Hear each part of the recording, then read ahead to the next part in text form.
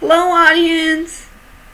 Welcome back to another episode of The Book Reviewer with your host, Cindy.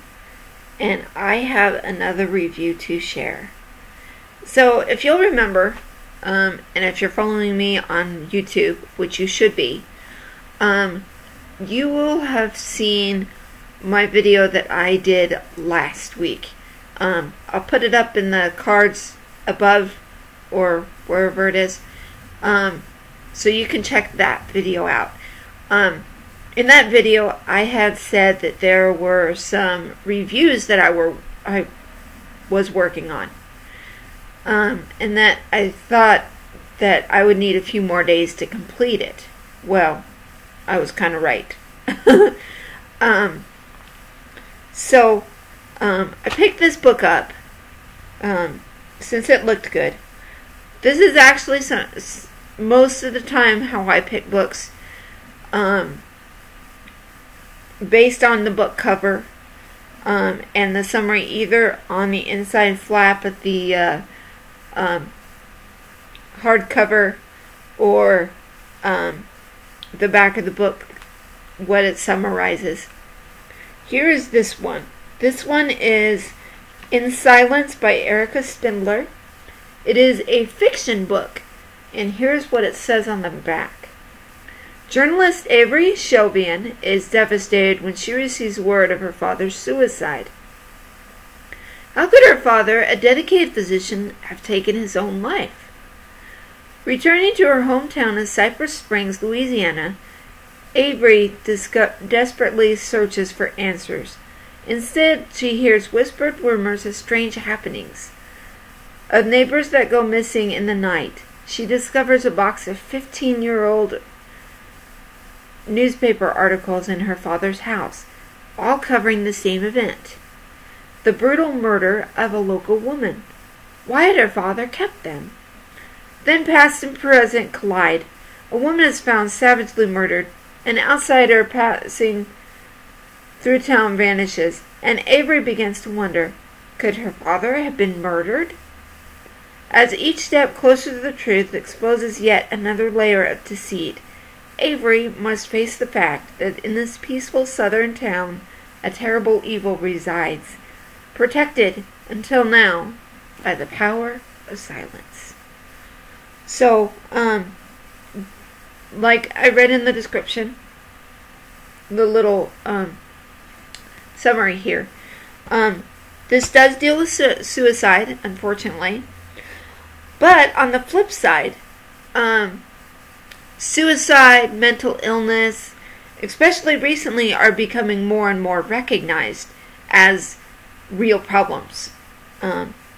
Usually, you don't talk about that sort of thing. But our society, I think, is becoming a little bit more open and a little bit more tolerant, I guess. So we talk about these things, and while it's a difficult thing for everybody involved, I've personally known 2 people who have committed suicide in my life. It's a very, very difficult thing to understand, but we're not really here to talk about that particularly. So this book starts off, this man called the Gavel, he is a man who is stalking this woman, and this woman's name is Elaine St. Clair. He's stalking her. He's learning her routines, her things that she wants to do.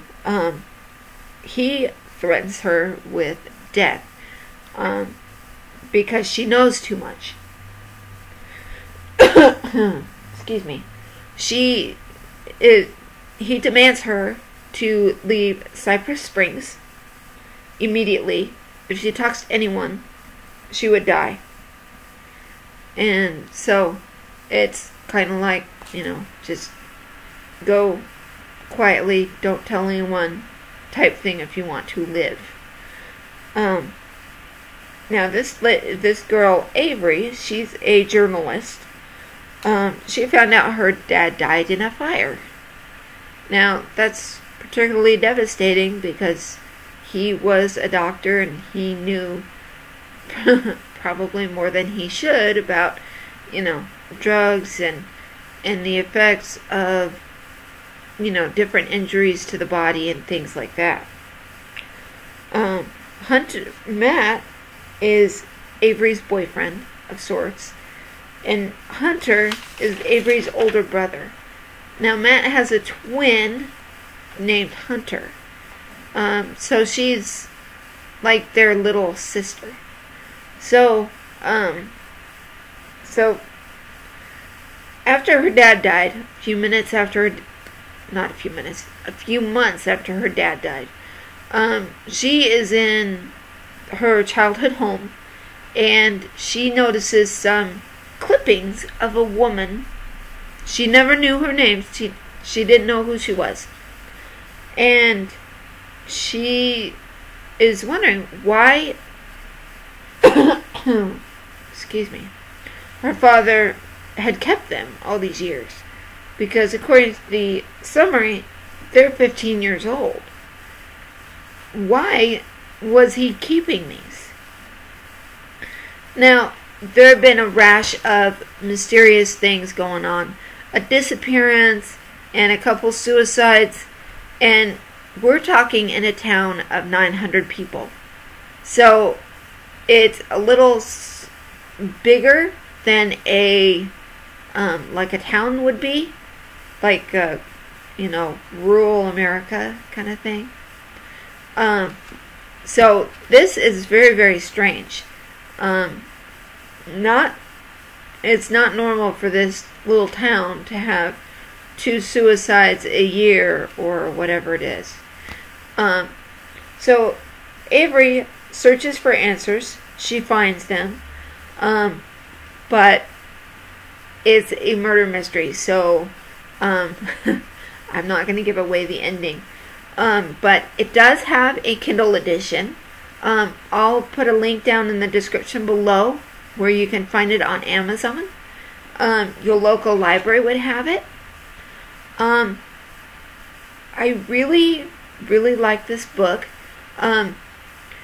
This is significant because the closest thing that I have read in terms of a mystery would be Encyclopedia Brown. If you guys are familiar with him, he is this like the 8-year-old boy detective that can solve mysteries very, very well. So this was a new a new experience for me. There were some parts I didn't care for, but overall it was very, very good. And as some of you know, I am a writer by trade, and this was written very, very well. It's just like the Harry Potter books. From a writer's perspective, there must have been some crazy, crazy detailing in those. I think I'll try and review them too. But this is Erica Spindler in Silence. I'll put a link down in the description below. Give me a shout out in the comments below if you read this book, if you liked it, if you hated it. I don't care. I want to know. What are your thoughts about murder mysteries? Do you like them? Do you hate them? Or is it something maybe you haven't read before? Which actually was my case. So this was a pretty good book. I don't know yet if I'm going to read anything else by Erica Spindler, but I may. I'll see. I have a couple other reviews in the works, so hopefully they will be up soon and I can finish reading them. Thanks for watching, you guys. Thanks for subscribing. Keep reading. Don't stop believing. And we will see you again tomorrow, because you'll see this on Tuesday. Bye, guys.